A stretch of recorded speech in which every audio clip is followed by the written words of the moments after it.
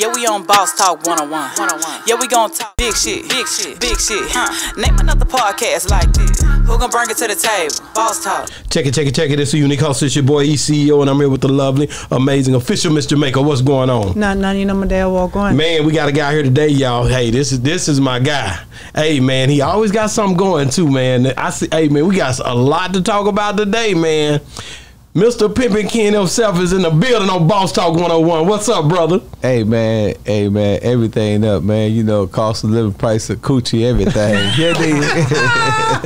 man, just good to see you, man. Looking great, man. Look, the brother, as usual. The brother be on it, man. You know what I'm saying? I gotta step my game. I don't all that walking you got me doing ain't doing a damn thing. It's all about what you eat. Oh, okay. I got. You gotta walk it. You gotta talk it. Hey! You gotta walk. You gotta speak with two tongues. The one in your mouth and the one in your shoe. You gotta walk that walk and talk that talk. Man, I see the books right here, man. So I seen you just to go back a little bit. I seen you just here recently with Boosie on Beehive, and I had seen you guys just doing the interview. I seen him on there. The book. Just explain to me about the book, Cross the Tracks. What's going on with that? Okay, well, I wrote a book called The 48 Laws of Game, right? And it did extremely well for my publishing company, which is Simon & Schuster, which is owned by CBS. It's one of the biggest companies in the world.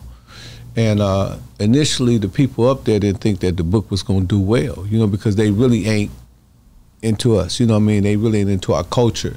And the guy Jeremy, who's my publisher, he was arguing that this book is going to do well, and eventually the book sold millions and millions of copies. I broke the record. It's in its 20th printing. Wow! I don't know if you know what that means. That means that they had to reprint it 20 times. Usually, it go out of print. Mine is still, and so I offered them to buy. My printing back the other day, and he said, "No, hell no, this is a classic." And Richie Rich was in the car with me. He was laughing. I said, "Man, them motherfuckers ain't giving me that motherfucking printing." But the funny thing about it was, we did so well that they took a liking for me. So I can call them and cuss them out anytime, make them go through my my accounting and everything. So we developed a relationship. And one time I was on the phone with Steve-O, who's also a business partner of mine. We kind of help, with liquor deals. We under Steve-O and me, we was able to help a lot of people get liquor deals. Steve and Boosie with the Pixie Paulo situation with Forte International. We know James and Master P over there, so I had Steve go over there and lock that deal down. We got the Boosie Rap Snacks, fucking with James now. We got the Cologne dude, we helped with the Cologne. I seen that. You know what I'm saying? We did, a whole bunch of shit to book deals. So Steve was like, man, look, you know what I'm saying? Because he's my partner. He's my silent partner. I'm his silent partner. We do a lot of shit together. He said, Ken, let's add another division. Let's do the books. So I called the people and I said, man, I got the Ken Ivey Literary Foundation, which was basically what we just made up. You know what I'm saying? We made it up just to have a conversation. I said, we want to do books for African Americans. We want to inspire young African Americans to read. So I got some people that I think that we could be, very, we could be very successful with. So I knew that I could, do Boosie book first. So, we had already, like I said, Boosie's a mogul. He's a businessman. He making big moves. He just got Steve-O and me as partners. You know what I'm saying? We help him, but he's really the mastermind behind what he want to do. We just got the connections. So, that being said, we went over there, we talked to him, and they was all the way with it, And so when we got to hearing the numbers and the kind of money they said, well, can you get Bruno Mars? I said, how much for Bruno Mars? We give you $3 million right now. They said, can you get Travis Scott? They said, $1 million. And I'm telling you, man, hearing that kind of money, man, and having that access to the bag changed my whole perspective. So I immediately called Ice-T and got him a 6-figure deal. I immediately called Corey Wise and got him a 6-figure deal. We about to get my man Jack Harlow. We working with his management late a deal. We got I sit down, y'all seen on Instagram, me and Master P, we was talking about his deal. Yeah. So, you know, I mean, I sit down, we actually, you know, working on something, you know, with them. But, you know, that didn't go all the way we wanted to plan. But we still, you know, got our hand out for Master P. You know what I mean? The whole conversation is on my Instagram. So, you know, we basically, you know, just got into this business, you know, just basically him wanting to take Boosie to the next level, and we wanted to just expand our brand and our relationships, you know, as we began to, you know, build things like the hip hop fraternity so we can have an outlet for these artists. So that was the whole thing. But man, it just turned out, you know what I'm saying, it worked out, and, you know, they was just talking that money, man, this became a new hustle for me, you know what I mean? It became my business. So now I'm technically, you know, Ivy and Love agency. So me and Steve have the Ivy Love literary agency. So we did the Boosie book for 6 figures. We did the Ice-T book for 6 figures. We did the Corey Wise book for 6 figures. Now we dealing with millions. You know, now it's a whole different conversation. So, you know, I'm trying to tell my people, don't look at me just as Pimpin' Kid. Don't put a period on my name. Put a comma. Correct. Pimpin' Kid, comma, literary agent. Pimpin' Kid, comma, founder of the hip hop fraternity. Pimpin' Kid, comma, you know, real estate. You know, Pimpin' Kid, comma, you know, everything. So, you know, we do a whole bunch of things. You know, movies. You know, I got books, everything. So, author. You know, I got 2 books of my own: The 48 Laws of Game and The Art of Human Chess. So that's how the book deal came about. It's just me doing really well with the publishing company, and, you know, Steve-O wanted to expand, you know, our situation, our companies, and, you know, we do movies and everything. You know, we got a movie on Tubi right now, Trust Nobody. You know what I'm saying? You know, the first check was ugly. So, you know what I'm saying? And we got movies coming out called we got actually a documentary called The Making of the Autobiography of this book, and one of this book is already completed. Let me see it. Man, this is a nice book. But I got a question, because you said they did that for 6 figures, but at 6 figures, does that go straight to Boosie, or how much of that 6 figures come to you? How they split it? Want me to break it down to you? Yes. Okay, say for instance, if I was doing a book deal for you, right? Mm-hmm. And I got you $500,000, right? Right. So I get 15% as an agent. So that's the standard fee. You know what I'm saying? So you get 15% of the advance and 15% of the duration of the book.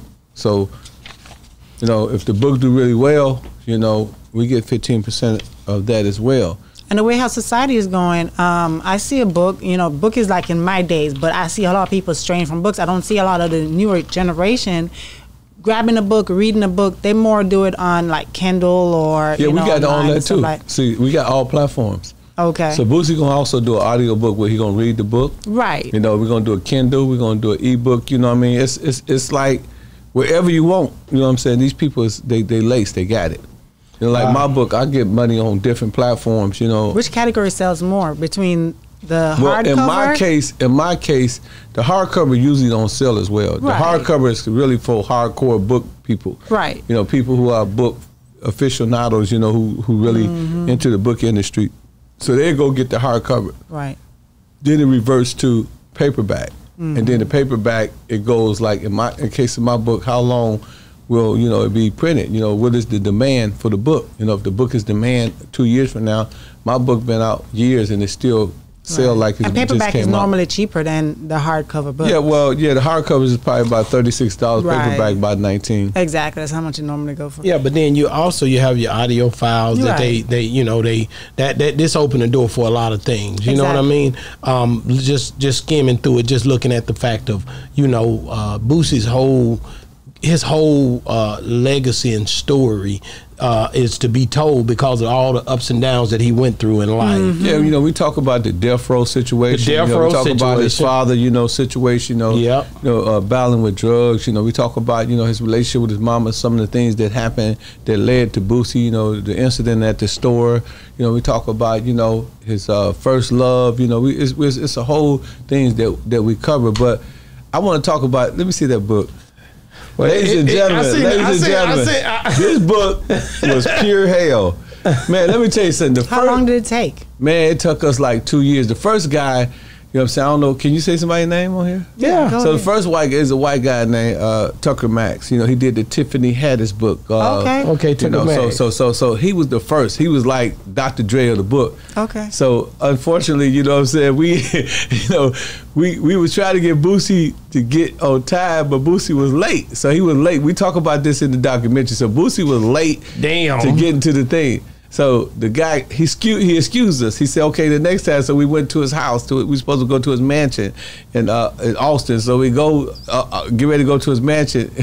And, you know, we was late again. So the guy said, I'm out. Oh, really? He gave y'all 2 chances. Yeah, Boosie gets on Instagram, and Boosie said, if anybody know how to write a book, I think I remember that. Yeah, so this was all revolving this book. So Boosie gets on Instagram, and Kevin Powell. Kevin Powell's a guy that in the Tupac movie and all that. So Kevin Powell came through and saved the day, you know what I mean? And, you know, I gave him a fat check right quick. You know, we wrote him a check. And you know he proceeded to do it, and then he ended up getting busy because he's doing, I think the guy, what's that big time drug dealer? Which one? I think it's, right. Well, I don't know. Tupac. Now he's doing Tupac book. Okay. So that Tupac book took Trump. You know what he had going on with us. Exactly. So we lost him as well. So we ended up having to get another author. So we went to 3 authors, and the publishing company told us, they said, listen, if y'all don't get this book out, they'll remind you they gave us Tucker Max first. So they said, and then we fought Boosie went and got Kevin Powell through social media. So now they telling us that the contract said you got to have a deliverable manuscript. Means that you gotta have a complete manuscript. So, you know, we didn't have a complete manuscript. They gave us X amount of days.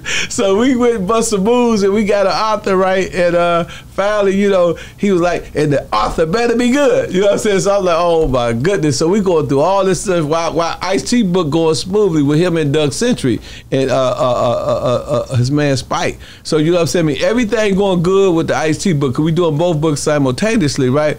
But we documented all this, and so finally, you know, we got the book where it was acceptable. You know what I mean? Boosie, hell, man, I already know how you get down. Hey, man, Boosie, man, he cussed the people out the first day.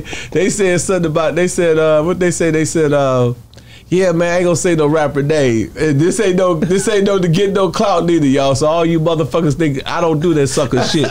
First of all, I'm telling you motherfuckers straight facts. So it's a rapper. I ain't gonna say his name. Okay. But he wrote a book, and Simon Schuster tried to compare that book to Boosie.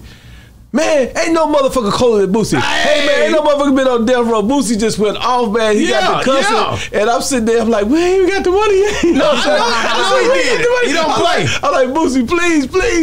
You know what I'm saying? This was our first deal, man. He don't care. Man, Didn't he do it? That's how he acted. Boosie cussed the motherfucker out, man. You know what the motherfucker said? He know, we talk like that. He my man, he's a white dude. He's executive, but he fuck with black folks all the time. He said, that fucking Boosie funny. I'm like, I said, oh, thank you, God. I said, Boosie cussed these motherfuckers out so often. Hey, man, that shit was crazy, man. Me and my nigga, we both like, because, you know, my nigga, you know, Steve will deal with Boosie like every other day. So he's like, man, I try to tell you, you know what I'm saying? Bro, that's a movie. Do you understand man, we got the making of it. Oh, God, that's hilarious. You think other people got good information on Boosie. We was there doing the whole entire situation with him and Kevin Powell. So we documented everything, and we're gonna put it in a movie form, so a documentary form, so people can actually see. You're gonna do a documentary or a movie? It's a docu-series. So a docu-series is the reason why we did a documentary, because it's just the making of the book. All the ups and downs that we had to go through to make this book. You know, people leaving us and leaving us abandoned. You know what I'm saying? Okay. I mean, we had the book was transcribed by Cav.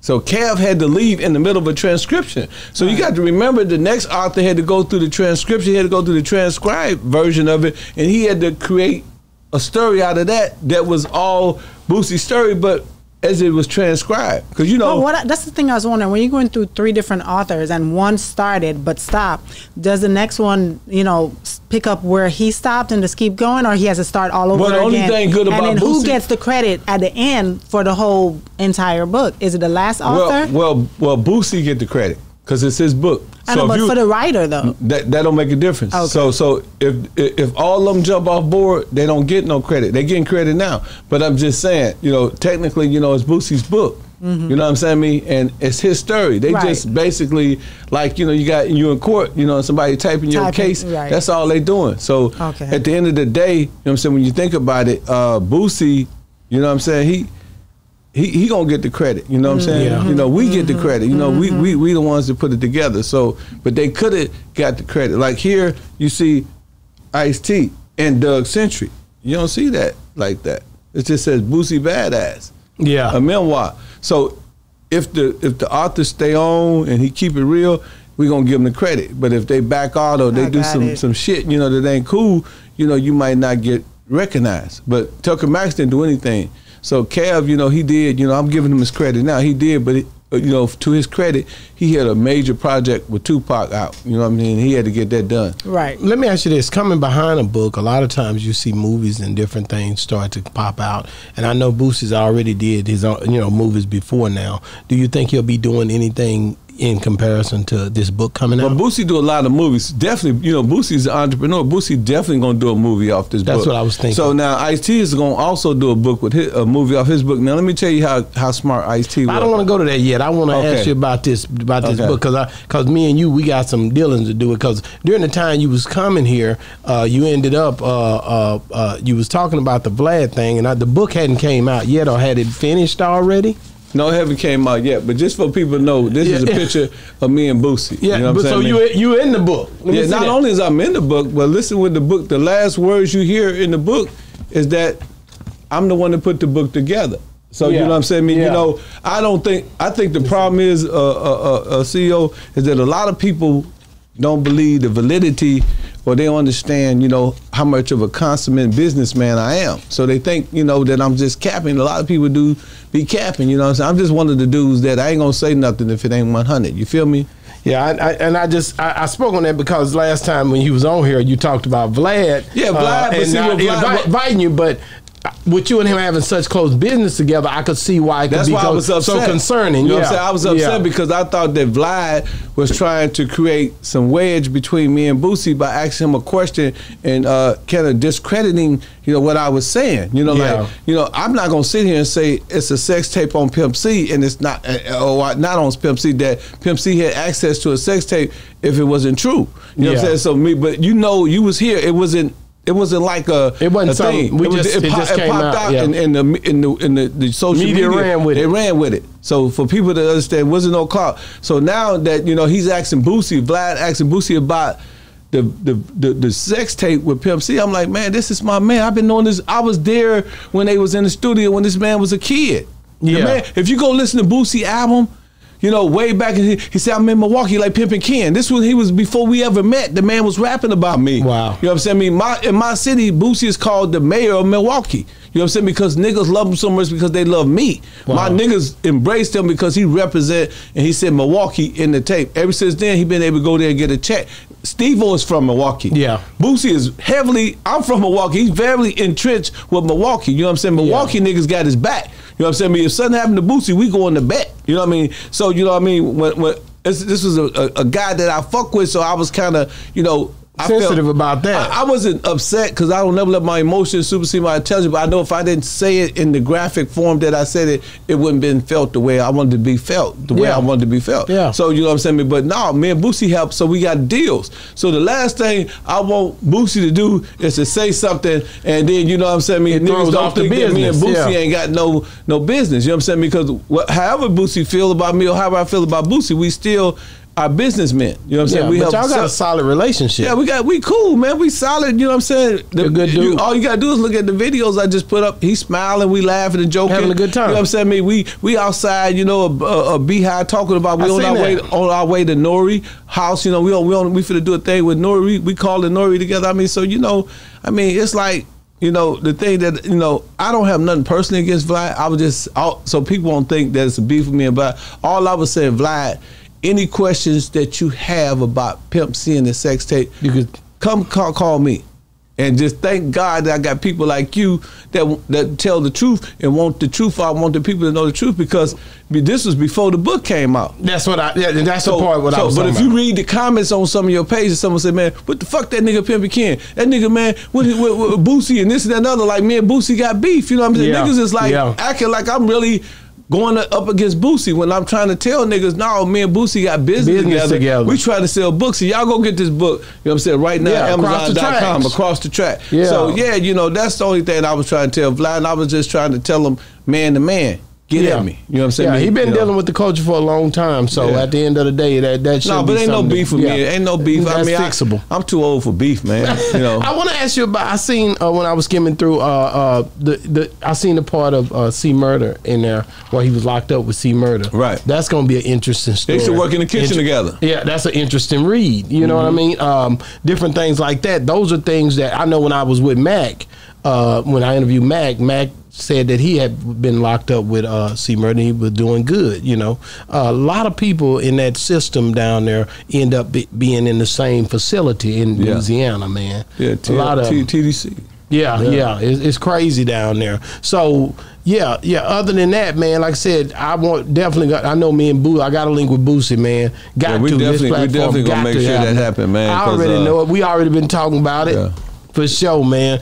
So let's get into this one now. H.T. Okay. I didn't see this one coming. You ain't tell me about this one. Well, you know, this is all on The View, and you know, like I said, I'm a modest person, man. I try not to brag. You know, I'm more of a chess player, so you know, I'm a tactician, so I move, you know, real methodical. You know what I'm saying? It's like you ain't gonna know what's happening until it's time for it to happen. You know what I mean? Because a lot of people, you know, they play hockey, they try to block you.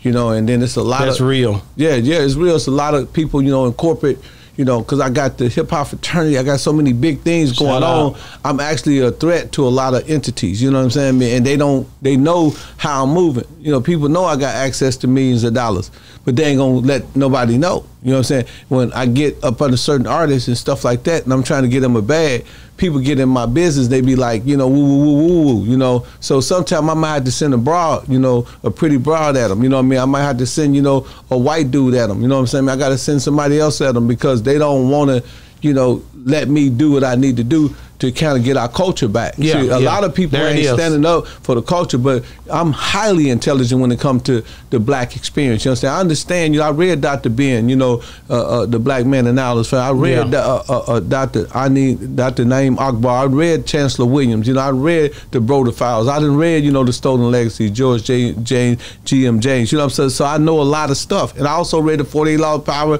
I read Prince Machiavelli. So I understand the machinations and the schemes and how, like I was telling people about, you know, the podcast. I think me and you was having a conversation about that. I'm gonna get back to the book. We was having a conversation. I said a lot of these podcasts, in particular, you know, certain people, what they're doing is they're paying a lot of money for artists to come on these podcasts. Yeah. That's going to ultimately turn podcasts that ain't got their foot in the game into moms and pops. That's right. Because under the COVID-19, you know, during COVID, we understood that, you know, this is an outlet. So a lot of us created this outlet, and in the process of creating this outlet, we became very successful and very famous. Correct. So now, you know, it's people that was in the game before us, they trying to figure out how to X us out. And you know, tic-tac-toe. So they're giving these artists money. Now these artists is not going to be too enthused about doing your podcast because they know they can get paid for doing that. So now it's like, you know, Best Buy and Walmart. You know, versus mom and pops. Yeah. So, you know, the mom and pops couldn't get the artists to come in and do in-stores. But, you know, Best Buy, they'd come there with no hesitation. No hesitation. I've seen that, and what do you think about that? No, he's totally right. I've seen that too. Yeah, but at the end of the day, I think it really, when you're dealing with people like me and you, Pimpin, and I say me and you, when you really touch the streets and then you understand that you got to get it out the mud, it's a challenge. And anything that challenges us, it really pretty much make us want to go harder. You know, you see what I'm saying? Yeah. So we figure it out a way. Well, black people always figure stuff out, really, to be honest with you.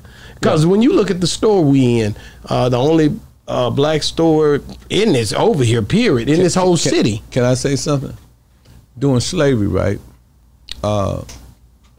Black folks weren't allowed to eat pork chops. They weren't allowed to eat. Number of the prime part of the pig. So we had to eat what they call pig feet, neck bones, and chitlins. Chitlins, yeah. And we call it chitlins. So during, the Jim Crow era, black folks weren't allowed to perform in the arenas or any of the main facilities. So we had to go to what they call the what?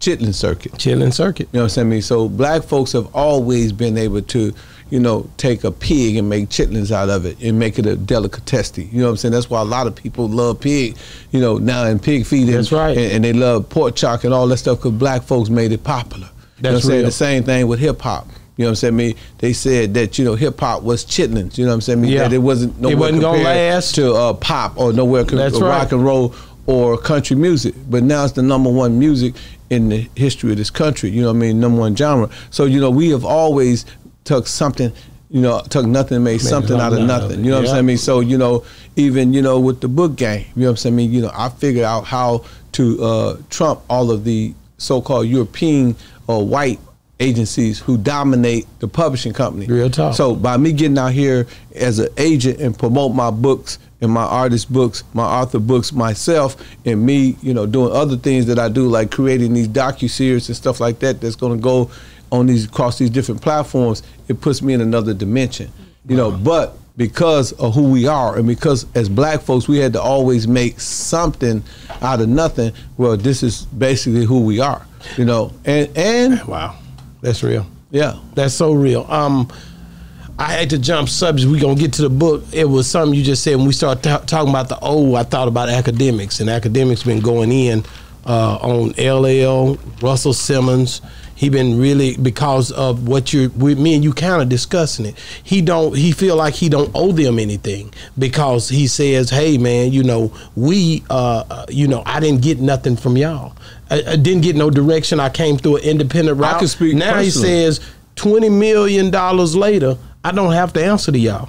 And I can say what I want to say on my platform. How do you feel about that? I feel the exact same way because a lot of these artists, right, they're the same usual suspects. So you got these people at the top tier, and they've been the same people at the top tier for years. So when an artist come out, a new artist like Drake or something, they jump on his album, or Lil Baby, they jump on his album to stay relevant, right? But they don't give nothing back to the culture. You know what I'm saying? It's like a popsicle. They sucking on the same popsicle until ain't no sickle left. It's just a stick.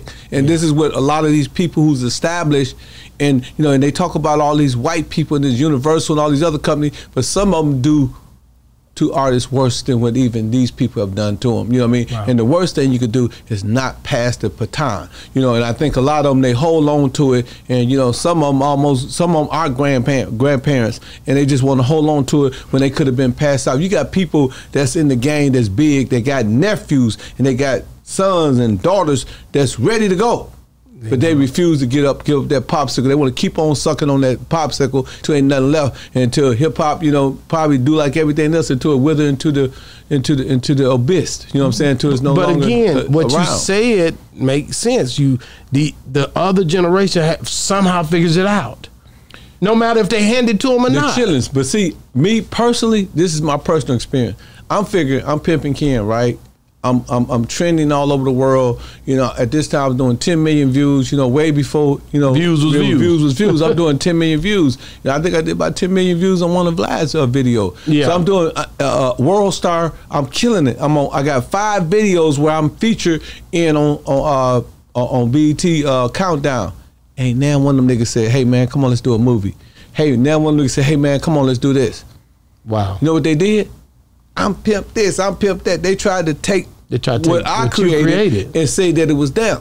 So, you see this, from my perspective, you know what I'm saying? So I can imagine how these young people feel because I felt the same way. Wow. You know what I'm saying? So that's why I said the only way I'm going to beat these niggas, I got to get in the game. And when I get in the game, they can't beat me. I swear to God, ain't them niggas got more game. I got more game than motherfucking baby fingers. Them niggas got their whole body. So they know that. They know I'm coming. They see me. You know what I'm saying? They see the hip hop fraternity. They see me signing artists. They see me about to make my move because them niggas too stingy. They don't want to give up the game. They don't want to let nigga in. You know what I'm saying? They make a nigga niggas starve. That's why I say you see the same motherfucking usual suspects in this game. And this ain't no clickbait. This ain't trying to get no motherfucking views or nothing. This is facts. No, real talk. Why in the fuck? I mean, I'm saying, why in the fuck do you got the same niggas, you know, doing the same shit when it's so many kids and being a rapper's like trying to be a raindrop in the motherfucking tsunami. They won't even help. Because it's less niggas than being rappers than there's been in the NBA. You got a better chance to be in the NBA than you got to be a rapper because it's the same usual suspects. When Russell Simmons spoke on it, Russell Simmons said we done helped. We helped everybody. We helped Leo Cohen is one of the guys. Now this is a guy that's running YouTube. I'm like in my mind, did that really help us or did that hurt us? Well, you know, a lot of I don't know if it helped. A lot of them niggas ain't really helped shit because you know if you look at it, you know what I'm saying. I mean, niggas is just getting the little babies, the NBA young boys. Those the cold niggas. Yeah. These the niggas that's getting all the money. They getting the $500,000 Drakes. They getting them niggas used to get 10 and 20. You could book them niggas for $30,000 to fill up a what they call this shit, Coliseum arena. So you know what I'm saying. I mean, the young niggas is figuring it out. The young niggas got the game. You know, the young rappers, I'll fuck with the young rappers. I'll fuck with, you know, Baby. I'll fuck with, you know, 42 Dub. I'll fuck with, you know, a Black Youngster and Finesse 2 times. These the niggas that got the game. You know what I'm saying? I mean, they understood how to monetize this shit. They understand how to go set up a YouTube. They understand how to, you know, get money from these Google Sense ads. You know what I'm saying? I mean, yeah. So that's what we have. So, but a lot of the older guys, they got their money. You know what I'm saying? But they got it from the old guard. They got it from the old school. Now these young boys, they get money like hand over fist. But was they, when they was getting the money, wasn't they, I mean, they was getting it off 360 deals. They wasn't even, a lot of them boys, they left broke. Man, listen. Did you hear what I just said? Man, listen. I guarantee you, if you go to YouTube's and you just go all the way back 20 years and just start watching YouTube, it's not a rapper, including Jay-Z, that ain't had some type of beef with their record label. You know what I'm saying? Because even Jay-Z said he had to buy his masters back. You know what I'm saying? So all them niggas had to buy their master back. And if you look at the contract, you got the word slave and you got the word master. They the masters and the artist is the slaves. That's real talk. So you know what I'm saying? So when you break it down, you know, and you think about it, you know, this is basically how deals used to go. And Jay-Z, all of them could tell, you know, he's an exception. Him and Damon Dash had a joint venture, but they'll tell you that this is how a deal go. Okay, so I sign you to a record label. You know what I'm saying? I give you a 50-50 production deal, which means that you're gonna pay 50% of a video. At that time, videos was like $3-4 million. So you coming in owing me $2.5 million on the video. Damn. But I'm gonna make you shine. You know, I'm gonna charge you for everything, for studio time, all that stuff go against your royalties. You see what I'm saying? So now, you know what I mean, you sell 1 million records. If you sell 1 million records as an artist, you're gonna get 45,000 at the max. If you go platinum, you might get 45,000 depending on how your deal is structured. But the video gonna cost you $500,000. So you already going in $450,000 in debt. So now, you know what I'm saying, I mean, you go out through the duration of your career, and even if you're smart enough to own your masters, by the time they get through giving you money against your masters, now you don't own your masters and you broke if you're not a good savvy business person, right? So you know what I'm saying, a lot of these artists, you know what I'm saying, they're getting 15% royalties on these deals. You know, we just started seeing recently that they're getting better deals. Like I said, the young people, because they got YouTubes, they can see the bad deals that was made. Now, how much did they pay for, how much did they, well, you probably won't know this, but how did they come at you about that video, that 50 Cent video? What 50 Cent? The 50 Cent video when he was talking about PIMP and all that. Oh, when I was in that video? Yeah. Okay, so basically what happened was I met 50. But that's when the budget was up, right? Yeah, well, they gave me a decent check. So I met 50 at I met him at the Embassy Suites. But what made me want to meet 50, he had a song called Problem Child. It said, if you a pimp like Ken, why the hoes don't treat you? You know, y'all niggas watching Don Divas and some other shit. So I knew that he had an affinity towards me, that he fucks with me. So I immediately had this guy named Dave, Cut Above Limo, hooked me up with 50 when he said, yeah, 50 in town. So I met him at the Embassy Suites. He didn't know I was gonna meet him. I was just in the lobby. You know what I'm saying? Yeah. Good game, right? Good game. That night I got him in my movie, The Ghetto Streets of Second Street. I got him to do a commercial, everything. He did all that shit for me. At this time he was charging millions of dollars for it. And then Shot Money, his manager was like, nigga, you going with us? So I went on tour with him. We went. Wow. Master P had booked him for 10 shows, so we went in. I did about 2 or 3 shows, and I was like burnt out. I couldn't do it no more. So you know what I'm saying. So after that, they called me and said, man, we want you to be in the PIMP video. So while we in the PIMP video, Snoop now had their little thing going on. Yeah. And so me and I was like, okay, these niggas, they doing their thing. I'm gonna go hang out with 50. So I went in 50's dressing room. So 50 gave me a pair of his shoes, them G-Unit shoes. He signed them to my kid. I said, 50, listen, man, I got to talk in this video.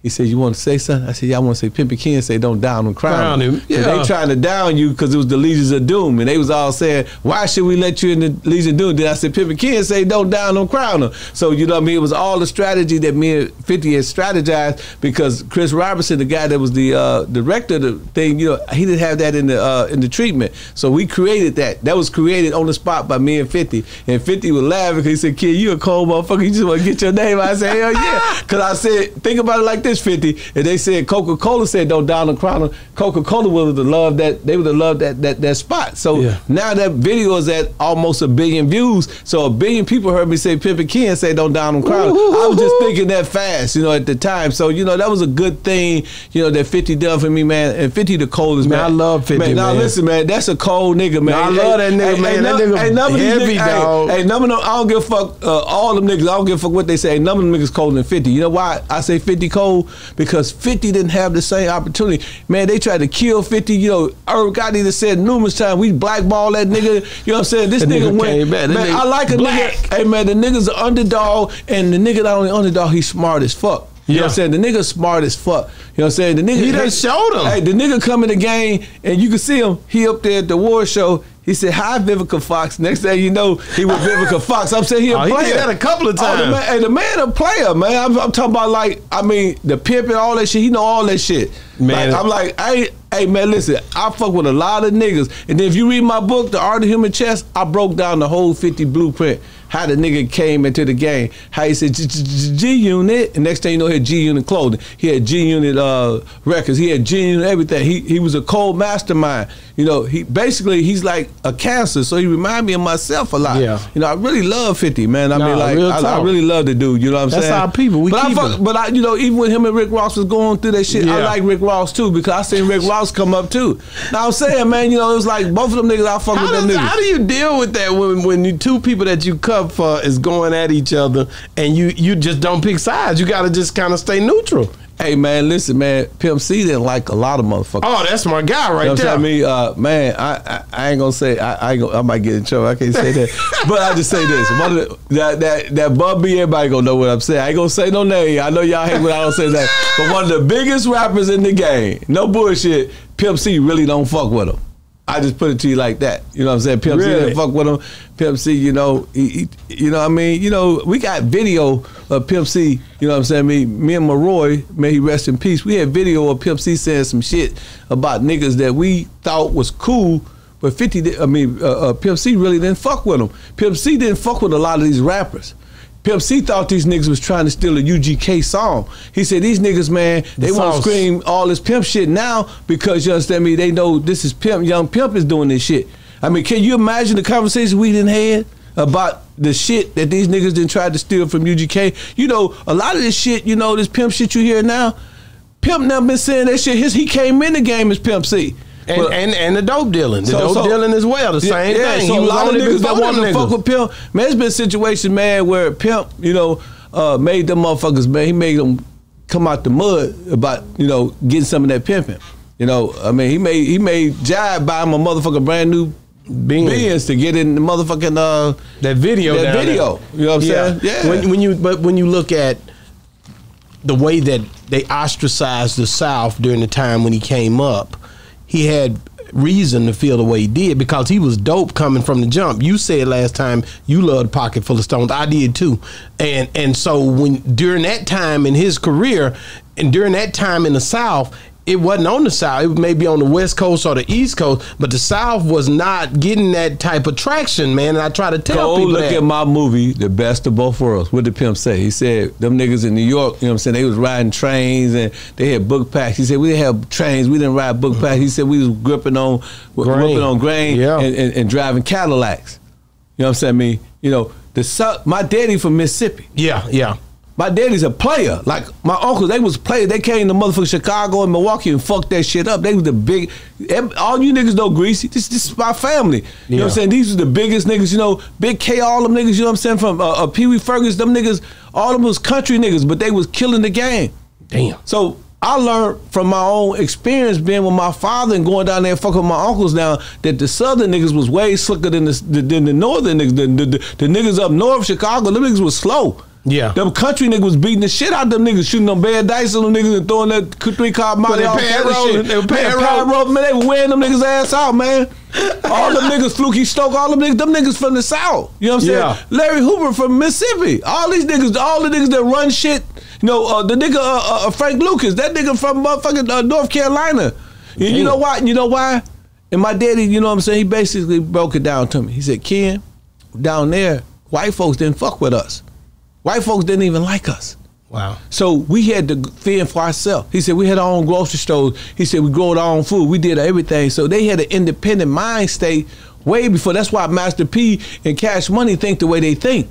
Because in the South, niggas didn't really fuck with, you know, up north, you know, it was all this so-called integration, but it was bullshit. You know what I'm saying? It was segregated integration. It was some bullshit, but the southern niggas, you know, that's why Frank Lucas went to fucking China. Because he was used to going and get his own bread. He was used to go and get his own chicken. He was used to own his own shit. Niggas up north, they was used to getting everything from the white man. They was used to being subservient, you know what I'm saying? But these niggas, these southern niggas, and that's what Pimp C was saying.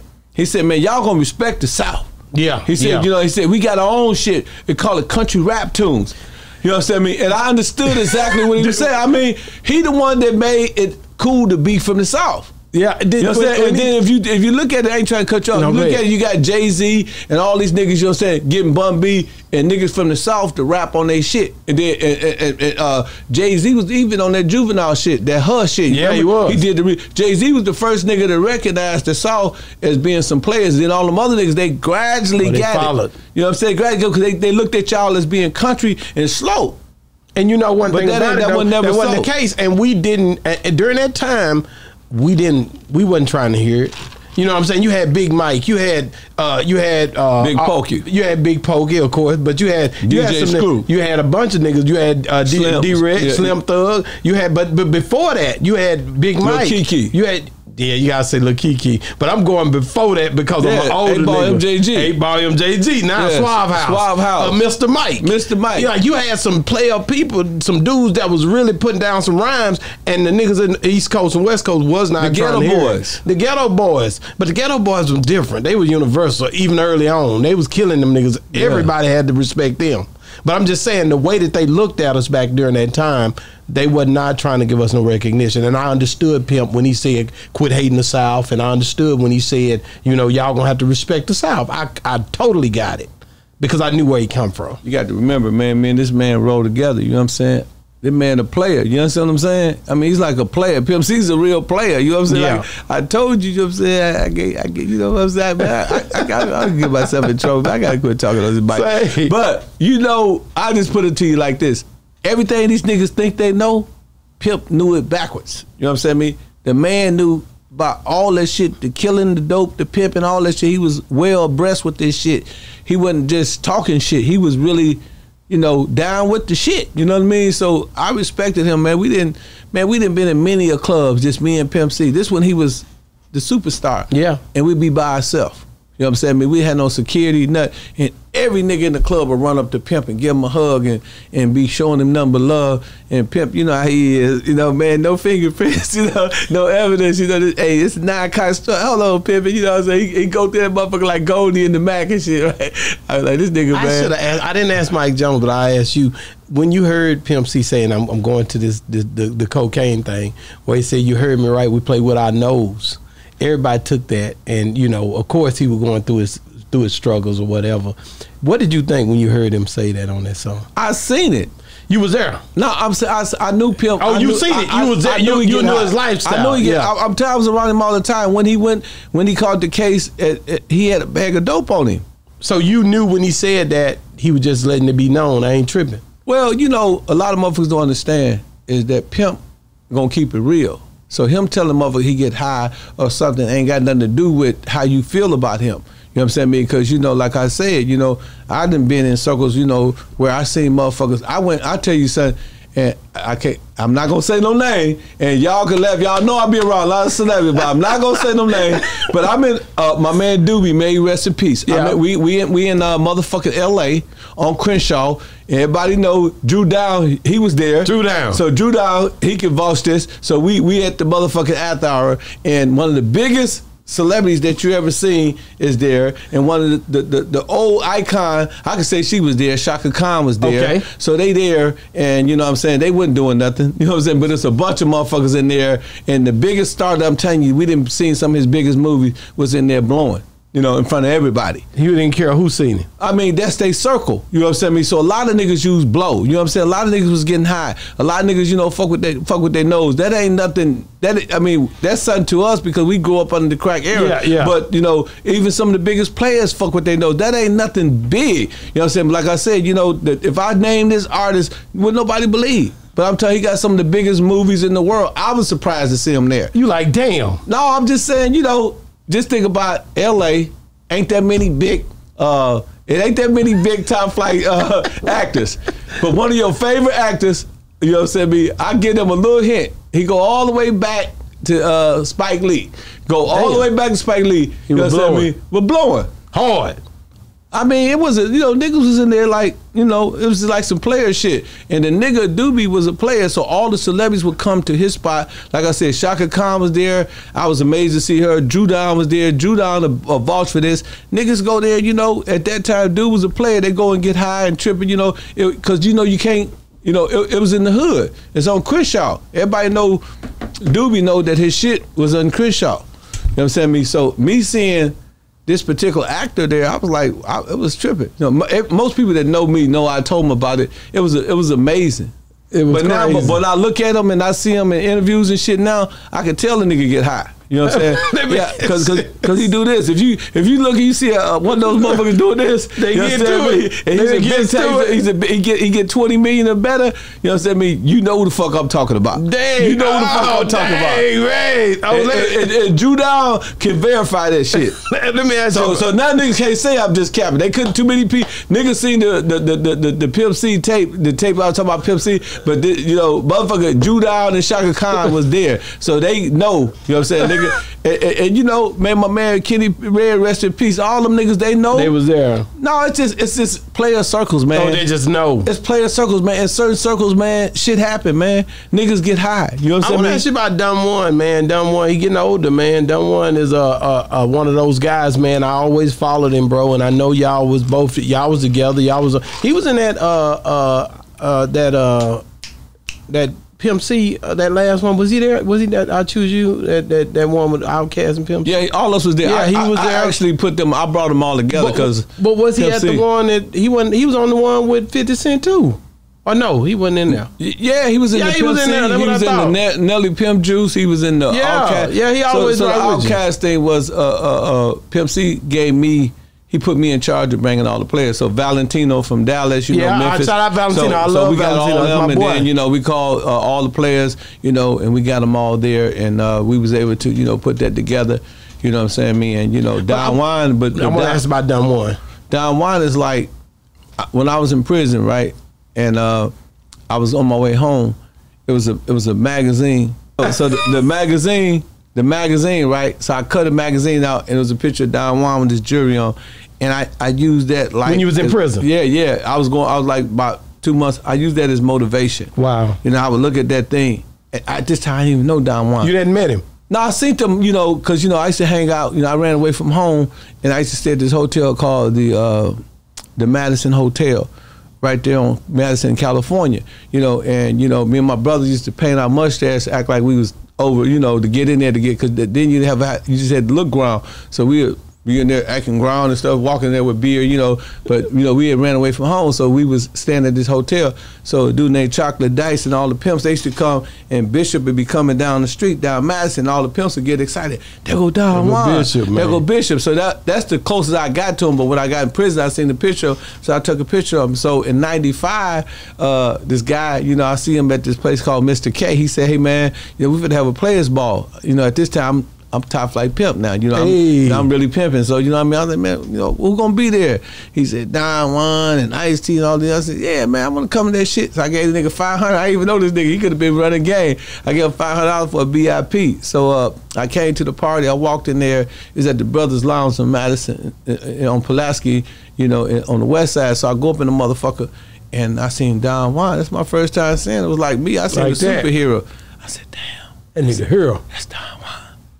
But then, you know, I was Pimpin' Ken. So I'm talking all this shit. And I didn't, remember I told you I didn't know I could talk shit. So I'm up in there like, yeah, man, who bitches these? You know what I'm saying? I'm talking and running my mouth and, yeah, man, all these bitches just send me, hey, bitch, take one look at her. Hey, bitch, let Rolls Royce be your choice. And I ain't trying to impress them. That's just who I was. You know what I'm saying? Then I drink a little bit back then, so I was amplified. And so Bishop now was laughing at me, and then that's the first time I seen Ice-T. So I'm talking shit to the council. Yeah, bitch, horrible blow, barbecue me. And Ice-T standing right behind me.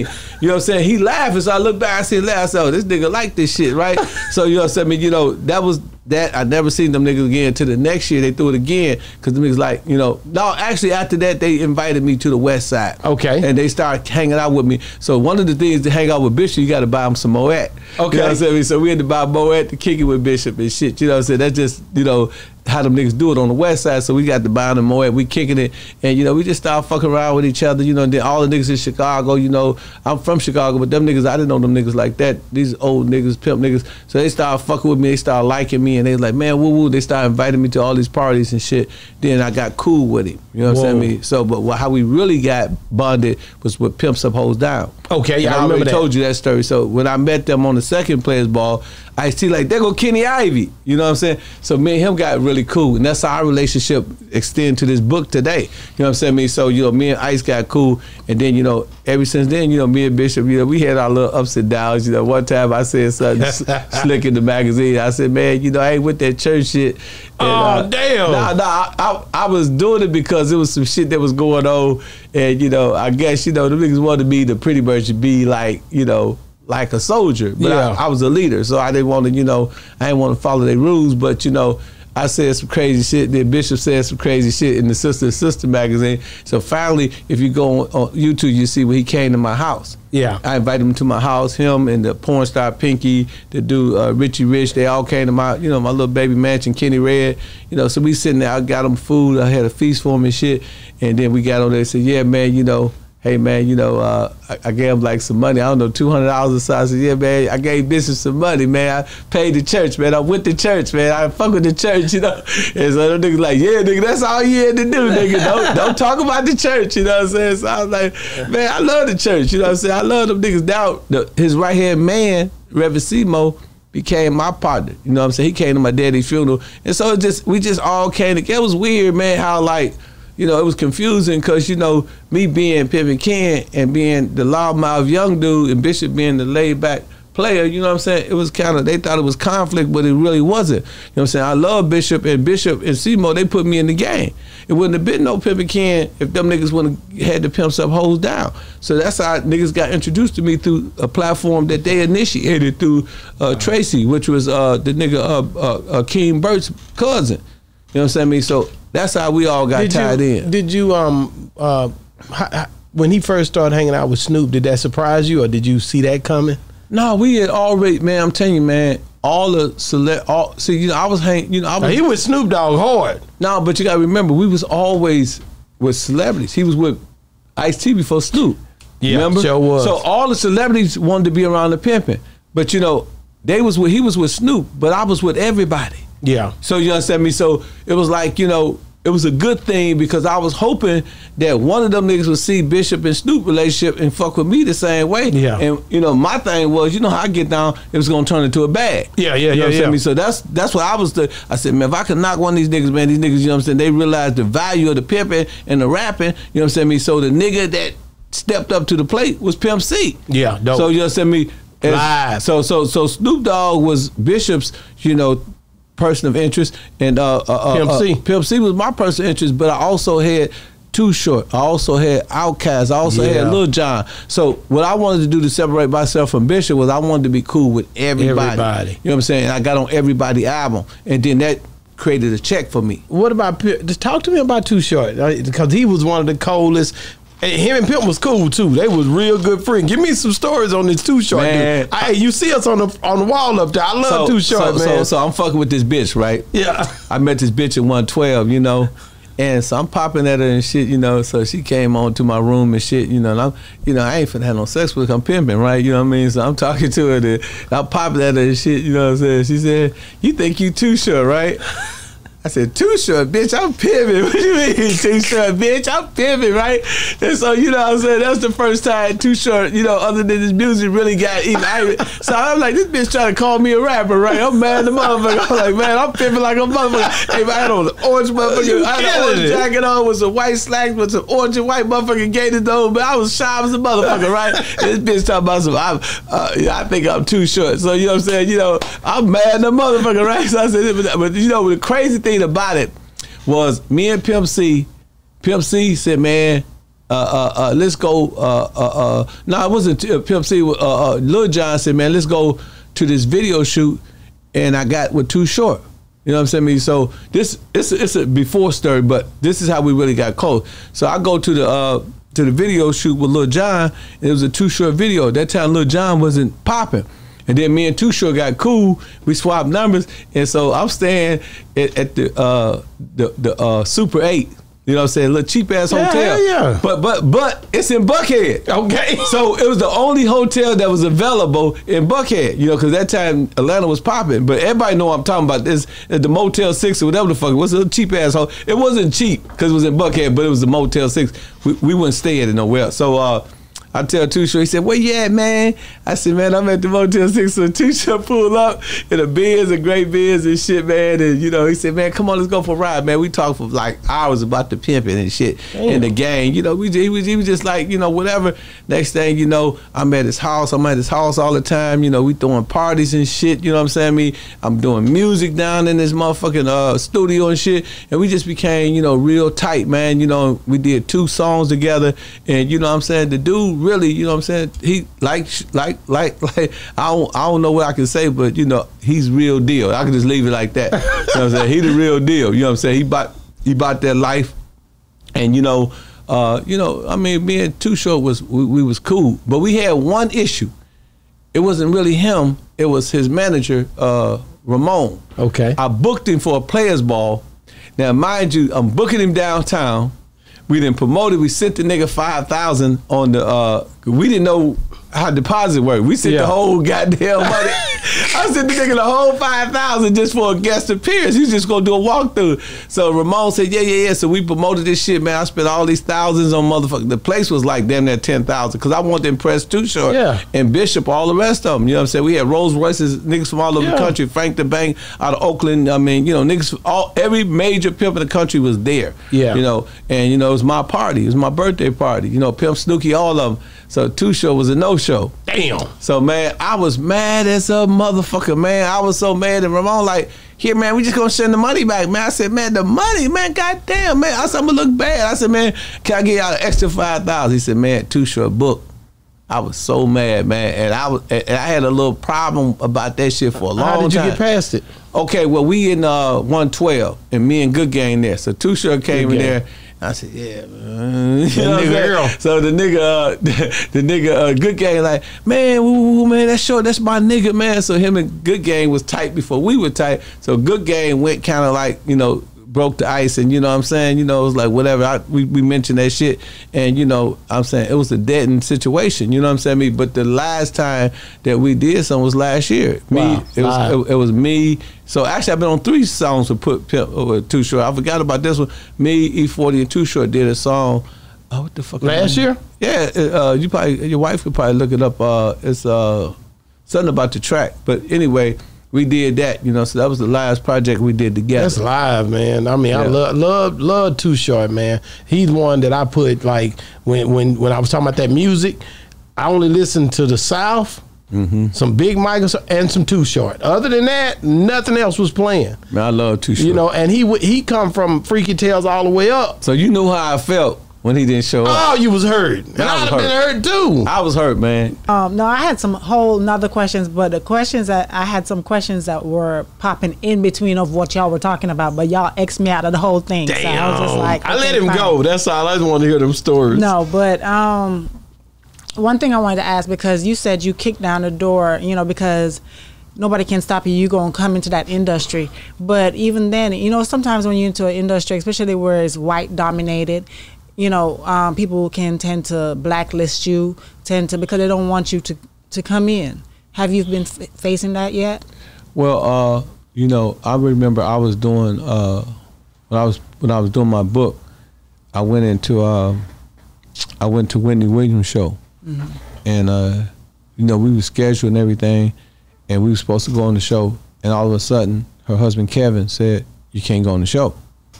So the publicist went crazy. You know, it was like, you know, because of the Pimp thing, right? So I felt at that time, that was the first time I felt like I was being blackballed. But, you know, the company I did was a very powerful company called Simon & Schuster. So I called my publisher, and they said, give us 20 seconds. You know what I'm saying? I was on the Wendy Williams show. They said, oh, he's going on the show. Y'all might not like the Pimpin', but this is our book too. You know what I mean? And so, you know, the case is, some cases, you know what I'm saying, it be my own people, right, that's scared of the name Pimpin'. Yeah. Whereas you got to remember, this book that's a classic called Pimpology is put out by some white people. You know, that's right. Ice-T and Boosie have verified this. When we went in that room, and when Ice-T went in that room, and it's on YouTube, it was nothing but white people. It was not one black person in the room. But these white people, you know, they putting out a book called Pimpology. You know what I'm saying? That's right. Now, you know, with Southern Music Distribution, Mike Walker, known racist, right? You know what I'm saying? I gave him the movie Pimpology. You know what I'm saying? He put it out for me. Wow. He distributed it. But, you know, the black companies won't give it to me. The only time they have a problem is when you say hip-hop fraternity. So when you say hip-hop fraternity, or you say that, you know, we're going to do our own everything, then, you know what I'm saying, they start figuring out ways. Like, it took me 2 years. You know what I'm saying? I know this was probably the record labels and people getting at these people to get the registered patent on that thing. I was in your show when the first one season. It took them 2 years. They gave me every block they can give me. Well, you need to do this. You need to put this on your website. You need to do this. You need to do this. So in some cases, you know, where, you know, the black person is going to be like a pioneer, you know, or a trailblazer, right, then it becomes a problem. You know what I'm saying? I mean, because they can't get no money from you at that point. So to give you the best example of this case is, you know, let's use a case at hand. Let's take Chamillionaire. We all know him. You know what I'm saying? I mean, Chamillionaire, you know, goes to Universal and tell Universal that he wanted to do a forensic account. He wanted to, you know, check the books. He found that they was negligent, maybe 60, 70,000. He said, if y'all don't let me go, I'm going to tell everybody how to audit y'all, and they let him go. So, you know what I'm saying? I mean, we understand, you know, that, that the only time a black person become a problem is when they become a trailblazer. I don't know if y'all ever heard of Percy Julian. You ever heard of Percy Julian? No. He's called the Forgotten Genius. The reason why they call it the Forgotten Genius is because he's a black chemist, right? And Percy Julian, what he did was he had over 1,000 patents. You know, a lot of this company, the gluten company, all those patents are his patents. You know what I'm saying? I mean, he was so smart that they refused to give him a PhD. He had to go over to England to get his PhD. Once he got his PhD, he came back, and to become a noted PhD, you got to do what they call original properties. You got to do something. You got to write something that got something to do with the originality that nobody has done. So what he did was he put these chemistry figures out, and then this white guy stole it from him. So when they stole it from him, you know, they gave him this, like, it's a Nobel Peace Prize type thing. They gave him, the white dude, the prize, and then Percy Julian protested. When he protested, he gave them the real. He purposely, in order to get ahead of the game, he had to give them false, you know, false information in order to see if they was going to actually, you know, publish the information. They published it falsely, and he came back. He said, this is the original chemistry for this here, and they had to give him the prize. He's the first black man that ever won this prize. It's like, in the chemistry, it's like the Nobel Peace Prize. Right. He's the first black man to get a house in Oak Park. You know what I'm saying? I mean, like, you know, that shit that Martin Luther King was doing, you know, white people standing outside, they was trying to burn his house. He was doing that Rosa Parks shit. He refused to move out of a white neighborhood. Wow. So nobody know about him. It's the forgotten genius because he was originator. And what makes him so popular, and here's the part that y'all gonna love. Percy Julian ended up owning his own pharmaceutical company. Wow. He sold it for millions. Wow. You know what I'm saying? So he's the first black man to get into that space, you know what I'm saying? Right. And to actually control and dominate that. All that stuff you see with those sweet potatoes and stuff like that, making medicine and stuff out of that. He's the brother that did that. You know what I mean? So, you know, that's why. That's heavy. No, in reference to what your wife was saying, that's the problem. The problem is, you know, not that, you know, we can't get in. It's just that they don't want us to wake up the rest of us. You know what I'm saying? Because once one get in, everybody, I can do it too. Yeah, so yeah, I have, that's the only time, you know, like I said, they put my book out, you know, hey, Simon Schuster put Pimpin' Ken book out. That's cool. Mike Walker put Pimpin' Ken a movie out, Pimpology. Pimpin' Ken got the hip hop fraternity, you know what I'm saying? You know, how do we block him out? Wow. You know what I'm saying? So, because we don't want nobody else to think about opening up fraternities where you bringing black folks together and you said we all under one umbrella and we're going to share each other. Our network is our net worth. And that's where you see that problem persist, you know what I mean? And particularly with black people. As long as we are trailblazers, as long as we are the ones that doing it, then it come a problem. I think that's why they offer Master P and Cash Money so much money. You know what I'm saying? Because they be trying to keep people, you know. That makes sense. Yeah. Right. That makes so much sense. I got another question. So, how have you ever been in love?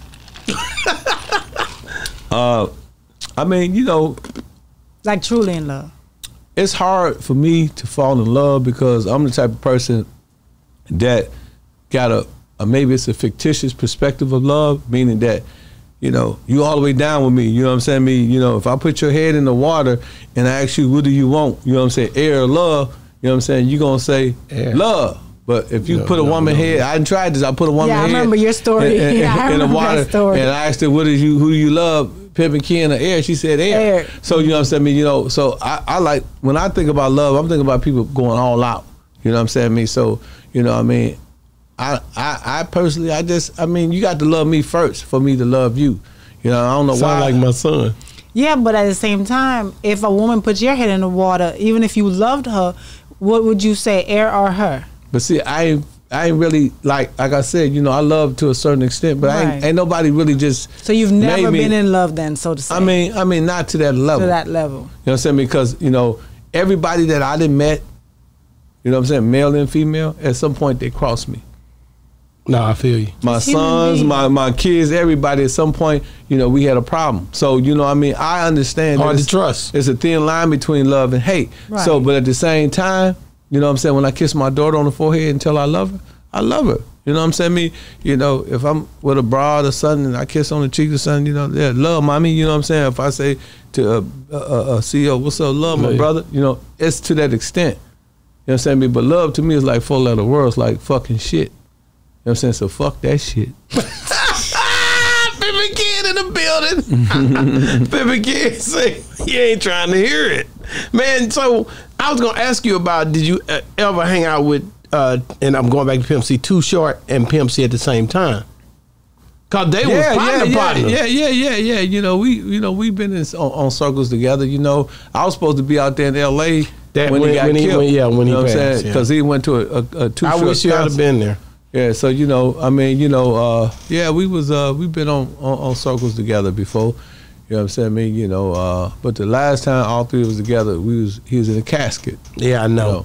You know, I know it, good. Man. It's just the stories that come from you and just being with all these different people. It doesn't surprise me that you come out with the hip hop fraternity, because it's only evolution to me, because we need it. We need it so bad to where our people can see a place where we can come together and unite and do things to grow and not disrespect each other's independency. How much do you value the independency that the game has given us now with the music industry versus, you know, the way it used to be? They had you by the balls and curly, like we were talking earlier. But how much better do you think that is for our people in this whole hip hop, you know? Well, you know, I'm a Moorish American, so I was, you know, taught up under the Honorable Noble Drew Ali. So the Honorable Drew Ali taught us that it takes finance to uplift the nation. So, you know what I mean, you know, in our teachings, you know, we talk about economic development. We talk about, you know, you even see the Honorable Elijah Muhammad using, you know, when he was Elijah Pu'il, he was once a member of the Moorish Science Temple. You see him, you know, owning their own, you know, grocery stores. You see them owning their own farms. You see them buying their own land. And at the time of the death, the Honorable Elijah Muhammad, you know, the Nation of Islam was worth $50 million. So, you know what I'm saying? I'm under those teachings. So when we think about, you know, things, you know what I'm saying? I mean, we always think independent because we have to, you know, we believe we don't want to, you know, separate from America, but we believe that we must have our own. We believe we should have our own land, our own politics. We believe that we should have our own property. You know what I'm saying? I mean, it's almost like, you know, group economics. You know, as the Dr. Claude Anderson always talk about, you know, it's like a 5-story, you know, building. You know, you got to get, you know, money, then you got to get economics, you get politics. I mean, you get politics, you get education, and then we work our way on up to the top, religions and the rest of that stuff, right? So, you know what I mean? Yeah, we have to, because here's the situation why it's so important for black people to have their own. In any situation where it is black and white, the white is going to always rise to the top. Right. And I'm going to tell you why, because the society, as I spoke on before, if you want to look at what white people is, white folks is the right hand and black folks is the left hand. So everything in society, our steering wheel, everything is geared for the right hand. Everything is geared for the white man. You know, it's the left hand. The left hand is left out. You know what I mean? So if you're a left-handed person, people be like, you a left-handed? Like, they shocked. You know what I'm saying? Even the steering wheel is always geared towards the, and well, that's the way society is, you know. If we don't separate, then we'll never be able to become equal, because our children will always be reading about Maynard Keynes. They're reading about Karl Marx. They'll be reading about, you know, George Washington, you know, Jackson, who were both slave owners. So the backstory to everything is there's some Jim Crowism and there's some white supremacy. So, you know what I'm saying? I mean, when you look at that, you got to be very cautious of what are you feeding your children. It was George G.M. James had a book called, not George, The Stolen Legacy. Man, it's the tip of my head, tip of my mouth. The Stolen Legacy. Man. Look that up. My mama gonna kill me if I can't remember this man's name. I done said his name a million times. Well, anybody, y'all know what I'm saying, go look it up, the guy who wrote The Stolen Legacy. It's just not clicking in my head because I'm trying to tie a bunch of stuff together. When you look at The Stolen Legacy, you know what I'm saying, you know, not The Stolen Legacy, George James? Yeah, George James, but no, The Miseducation of the Negro. Okay. The Miseducation of the Negro, that's what I'm trying to think. I think it was Carter G. Wilson, right? So, you know what I'm saying, I mean, the Miseducation of the Negro, when you think about the miseducation of the Negro, you know what I'm saying, I mean, he talks about that the black man has been so marginalized. He said that if the white man said that it was a door, and if it wasn't a door, he said that the black man would cut a hole in the wall, make a door. You know, Carter G. Wilson, right? So that's where we at. You know what I mean? Everything. You know, your kids would never. I mean, like, look. I'm gonna give y'all this the best example. When you send your kid, how many kids y'all got? We got 4. So every time y'all send y'all kids to school, they go to school. Mommy, I don't want to go. The white kids say, mommy, I don't want to go.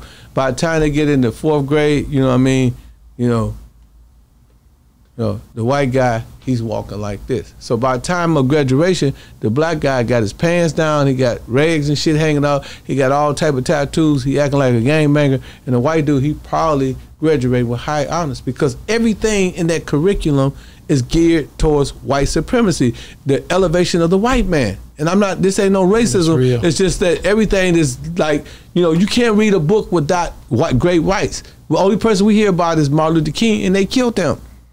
The backstory is that a white man killed him, so we still can't get the adulation or the benefit of being proud of this man, because we said, damn, they killed our hero. But, you know, you could go through George Washington, you could go through, you know, Thomas Jefferson, just so many white heroes. Litany of them. You know, it's a litany of them. So Abraham Lincoln. So that's the problem when the people, the Afrocentric people talk about curriculum of inclusion. That's what they're talking about. You know, it's all psychology. You know, if I'm telling you white, just like, you know, I think Muhammad Ali said it best. He said, in society, he said, the black cat, You know what I'm saying? It's bad luck. The white cat is good luck. He said the angel food cake is white, devil food cake is black. He said when you look at the pictures of heaven, all the angels is white, and what the niggas at in the back cooking kitchen. You know what I'm saying? If you step over a black cat, you know what I'm saying? You it's bad luck. The white ball control all the balls. The last ball to get knocked in is the 8 ball. When you play chess, the white piece move first to back. See, all this is psychology. It ain't racism, it's psychology, because the people that was in charge of creating the society, especially after 1865, you know, Jim Crowism was in charge, and the psychiatrists, everybody was a part of it, and to keeping the Negro marginalized, keeping the nigger inferior. That's why they say Negro. The word nigger means inferior. And you have all those, like the philosophers, Immanuel Kant, John Dewey, all of those white. They was complicit. They were doing what they were supposed to do for their people, and you can't be mad at them either. And just like, did you hear what I just said? Hey, but the best example of what they did, gotta do something for our people. When Michelangelo painted the Sistine Chapel, you know, in the Vatican of Rome, when he painted that chapel, he painted Jesus white. You know what I'm saying? And we know the Pope and everybody knew about the Black Madonna. They knew that it was a black woman holding a baby black Jesus, and they knew that in the Bible it said that Jesus' hair is like lamb wool. That's right. And that his skin is like bronze burnt in the oven. And then when the first coin you see, a Justinian coin, you see the Justinian coin, you know what I'm saying, of a black Jesus. You know what I'm saying? You go and you look at the New Testament. The first historical history of the New Testament was on papyrus papers. Papyrus is a leaf that grows in Egypt. That's right. So this is the first testament. So that means that the first inscriptions, or the first whatever you want to call it, writings of the New Testament was written from Africa. Wow. You know, when Jesus fled from Jerusalem, where did he fled to? Egypt, Africa. So, you know what I'm saying? I mean, these are the things that, you know, we have to be considerate of. You know what I'm saying? I mean, say, yeah, okay, even the Mexicans, you know what I'm saying? I mean, their Jesus is Latino. So everybody gonna paint the society according to their perspective, which is understandable. That's why it's so important that our children separate intellectually, you know, from a curriculum standpoint, you know, social standpoint, from their European counterparts, because if we don't, what's going to happen is we're going to have a bunch of our people creating a recycle. I don't care how black you think you is, CEO.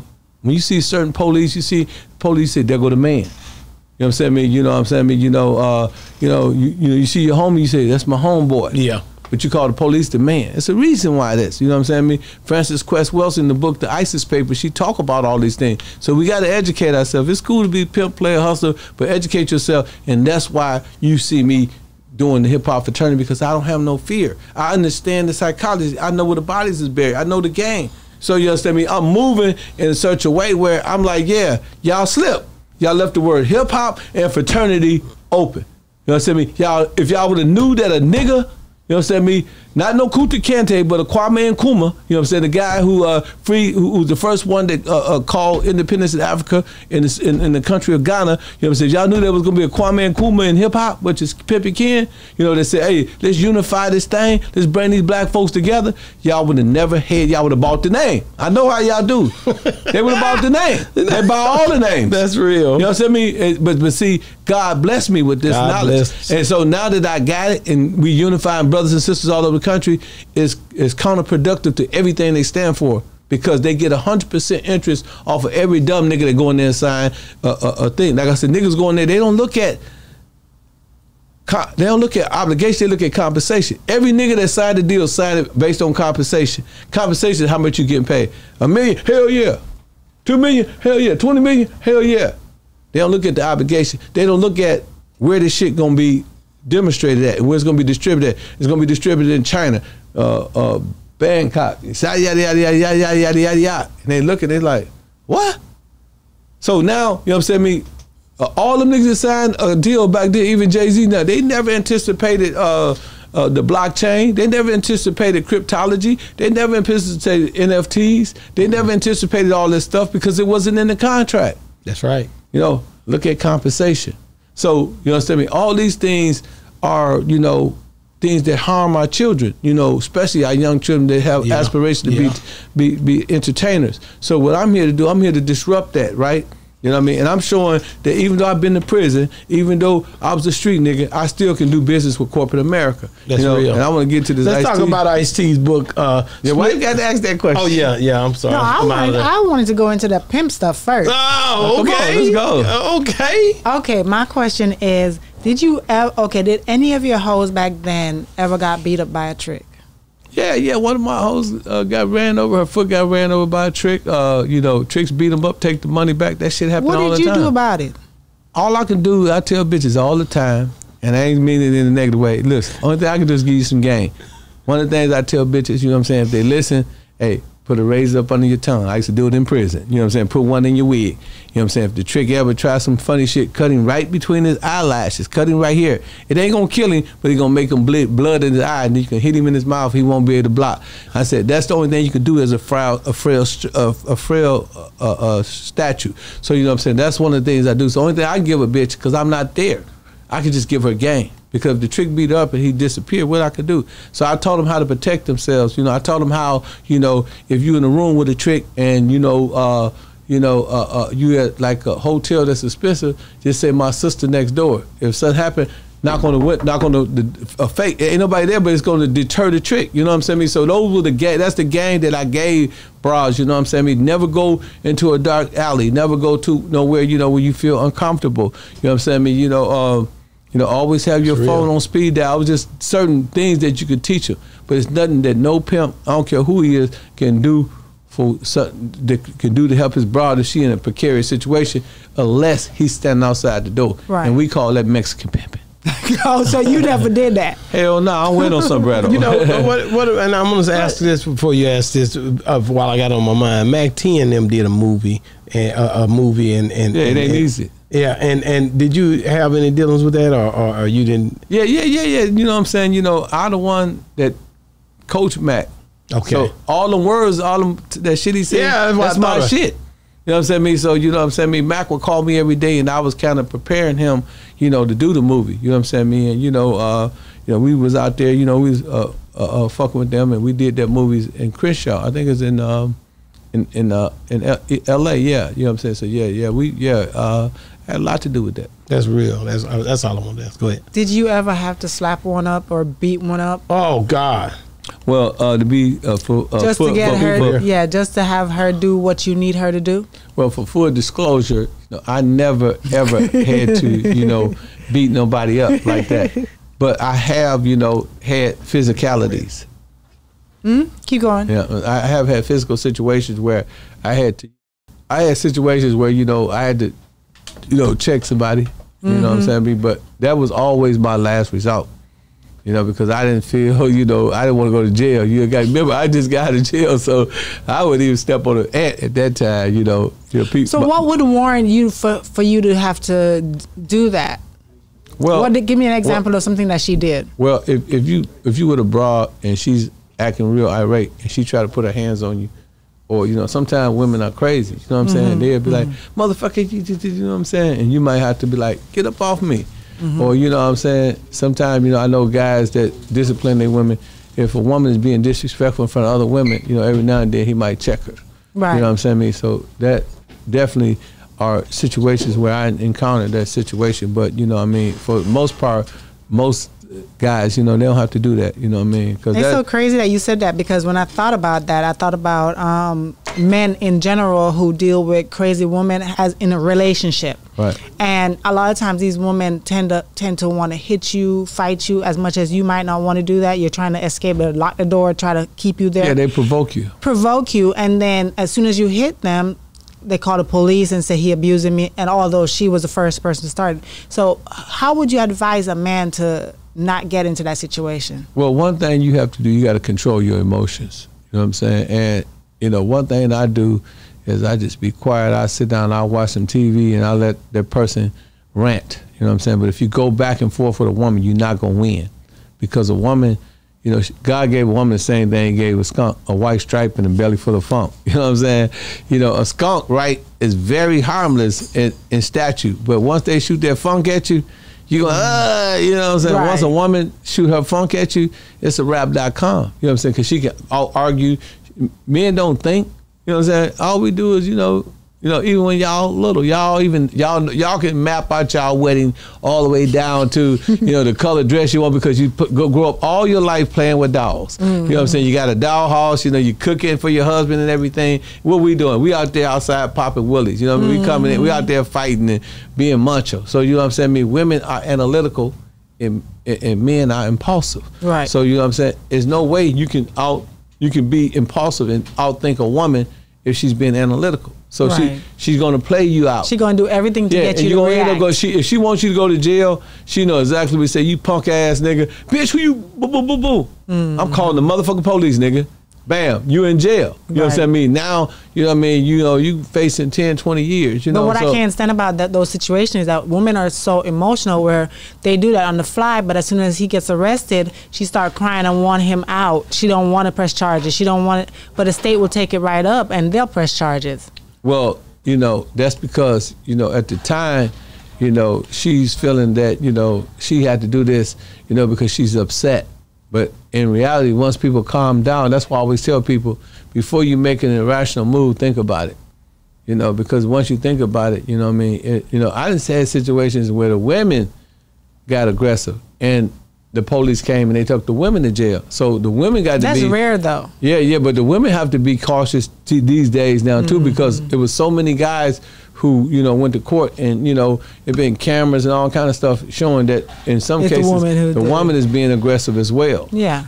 So, I mean, then, that woman can be devious. Sometimes, a woman could be in a relationship with a man and she don't want the man, but she don't want nobody else to have him, too. Yeah. You would think that because you were a pimp and stuff like that, you would know everything about a woman, how to deal with a woman. That's why even when I asked you about have you ever been in love, I would think that you would know exactly how to...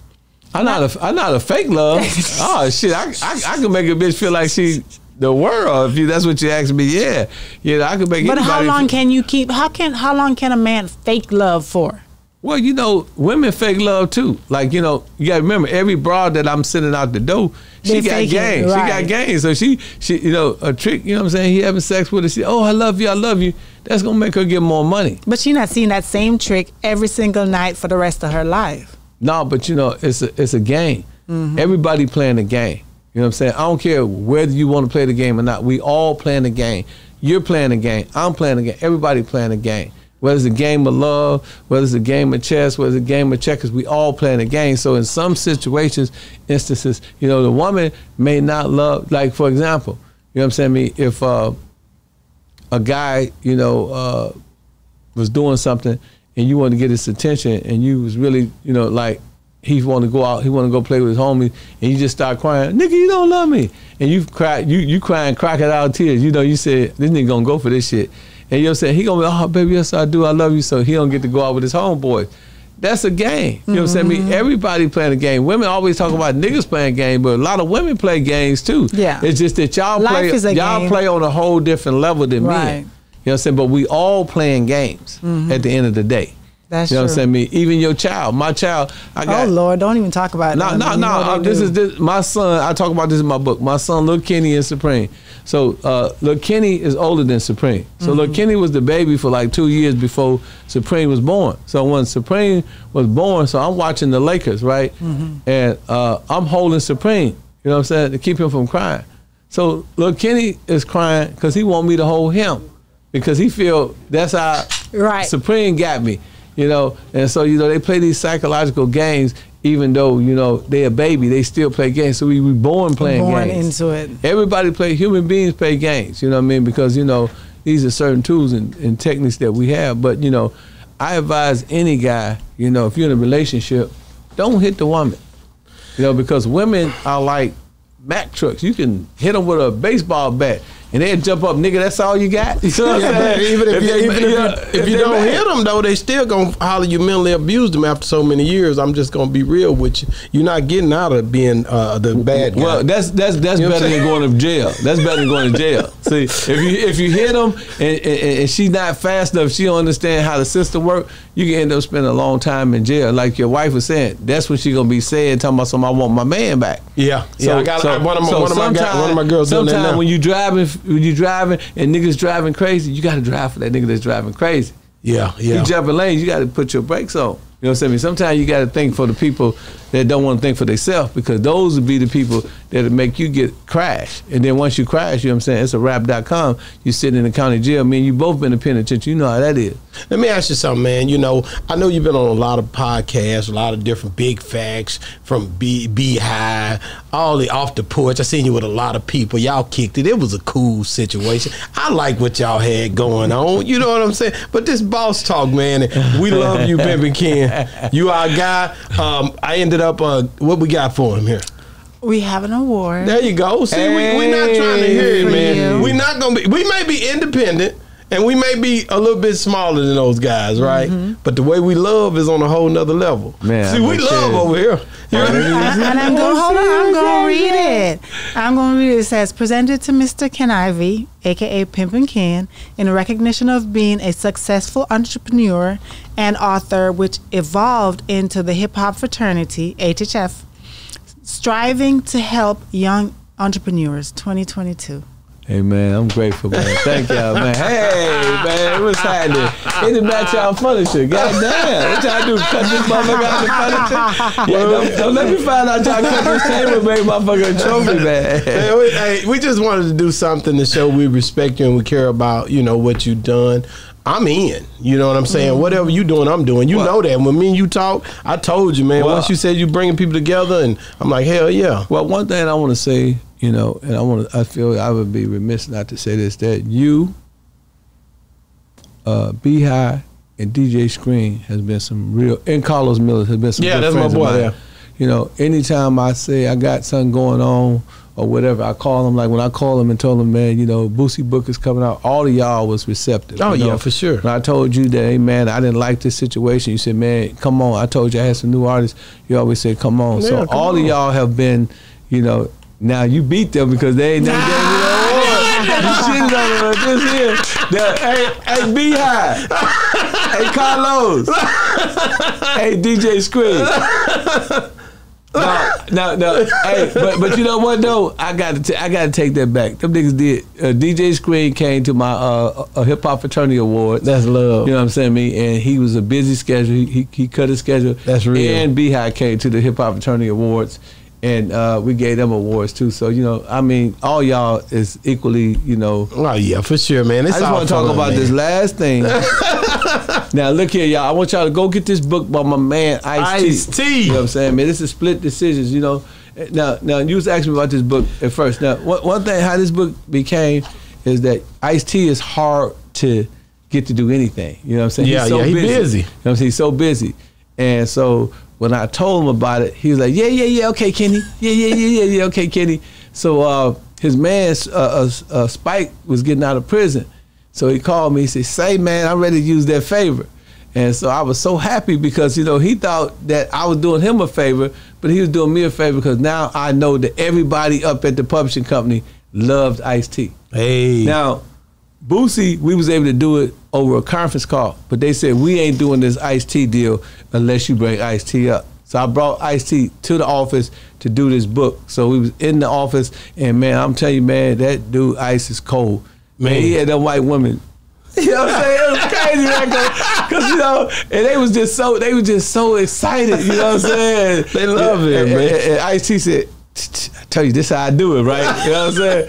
So, you know what I'm saying? Ice, man, you know, this is a good book, man. And y'all, we trying to get it to the New York Best Time Seller. So y'all go get the book, you know what I'm saying? And y'all go get my man Boosie book across the tracks. It's Spike. Who is Spike? Spike, okay, the reason why they won't go get this story, because Ice-T was supposed to be in the penitentiary too.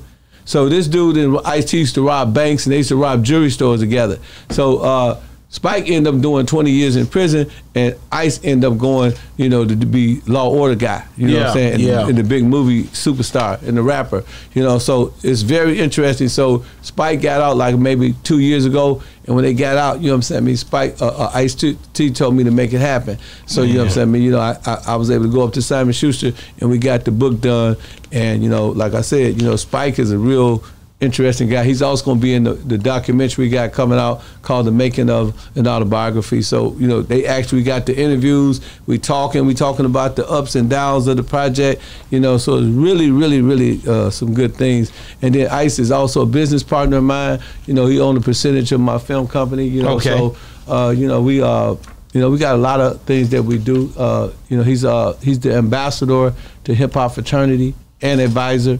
You know what I'm saying? He was the first celebrity to ever do a commercial for hip hop fraternity. So Ice is a real friend. Now, you know you get 100, 200,000 a commercial, right? Mm-hmm. But he did hip hop fraternity commercial was zero. Wow. You know what I'm saying? I mean, and he one of the first people to join hip hop fraternity. So these are my real friends. You know what I'm saying? These are people that I really do business with. But wow. You know, that doesn't preclude me to do deals. So I'm reaching out to everybody out there. If you want a book deal, hit me up at 404-790-9627. Make sure your manager contact me, and you got to have at least 4 to 5 million Instagram followers. They're not gonna just give anybody a deal. So if you're calling me and you got 2 followers, man, I don't know what to tell you, my homie. But you know what I'm saying? I fucks with you. I know your shit tight, but you know what I'm saying? These folks, you know what I'm saying? They try to get some money, and they feel that's how they can get their money. So. You know, both of these books, man, are classics, man. Classics. You know, and let me tell you how good this book is selling. Let me tell you how good Boosie book is selling. So at the time of the Beehive interview, it was at about 100 and some thousand on Amazon. Okay. Within 24 hours, it reached 7,000. So that's out of all the books in the world, it was the 7,000 book that quick. We predict by the next 2 or 3 weeks, it should be #1. Wow. You know what I'm saying? And Ice-T is the bestseller as well. You know, so we basically, you know, we just trying to show young people what entrepreneurship look like. That's why when me and Richie Rich had a conversation the other day, we was talking about independence. I said, we own our own social media. That's independence. Yeah. We own our own radio. That's independence. You know what I'm saying? We own, if you don't own it, you're not independent. So we own all our shit. You know what I'm saying? We own, you know, we have the registered patent and the, you know, the copyright, all that for our company. You know what I'm saying? Universal is not on our company. You know, Def Jam is not on our company. Sony Music, Columbia Music. So that's what's important. You know, whatever you do, young people, and I'm gonna close on this note, make sure you own it first and then negotiate.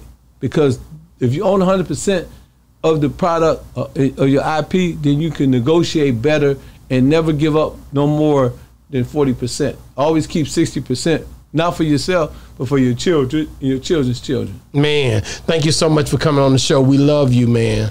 Pimpin' Kid done it again. Another great interview, man. It's been another great segment of Boss Talk 101, where the bosses talk. And we out. Yeah, we on Boss Talk 101. Yeah, we gonna talk.